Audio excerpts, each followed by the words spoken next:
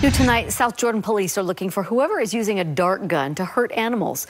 It's happening at the Daybreak neighborhood. News specialist Shelby Lofton shows us one animal that was rescued after being punctured by a dart.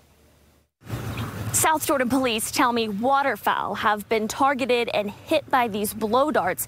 They're trying to figure out who is doing this. Some of these injuries are federal crimes.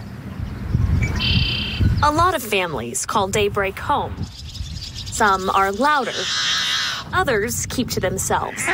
A number of colorful birds spend most of their time at Oquirrh Lake, but another speck of orange on waterfowl here has caused a lot of concerns. A coot that's been shot, a duck that's been shot. Someone is targeting animals with a dart gun. Last year we were called out here to Pioneer Park in Brigham City, and they were having the same problem. Addison Smith, president of Wasatch Wanderers, Come here, duckies.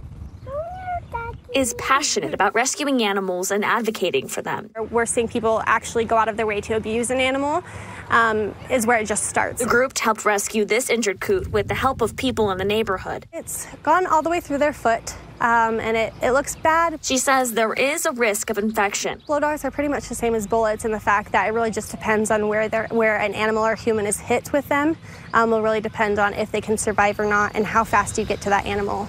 The coot went to Second Chance Wildlife Rehabilitation in Price for treatment. Police say someone reported a limping dog in the area, but no dart was spotted. It really frustrates me, though, to see somebody go out of their way to intentionally harm an animal. Police say they don't have a suspect or suspects right now. I reached out to the Daybreak HOA, and they said they've told residents about this issue, and they defer to the police investigation. Shelby Lofton, KSL 5 News.